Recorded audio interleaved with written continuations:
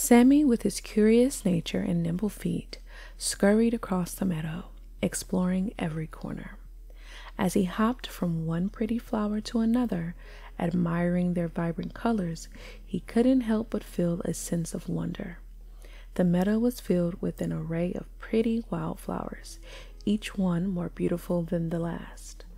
Sammy's eyes sparkled with delight as he ran towards a particularly stunning blossom, its petals glistening in the sunlight. He ran as fast as he could, his excitement growing with each stride. Beneath the rock, Sammy found a note that said, "To find your piece of the golden key, seek the wise tortoise near the ancient tree." Sammy's heart raced with anticipation as he imagined the exhilarating ride that awaited him. He dashed towards the towering oak tree, ready for a thrilling journey through the meadow. Sammy's imagination took flight on the ride across the meadow, embracing the excitement of the treasure hunt. Finally, near the ancient oak tree, he saw the wise tortoise patiently waiting.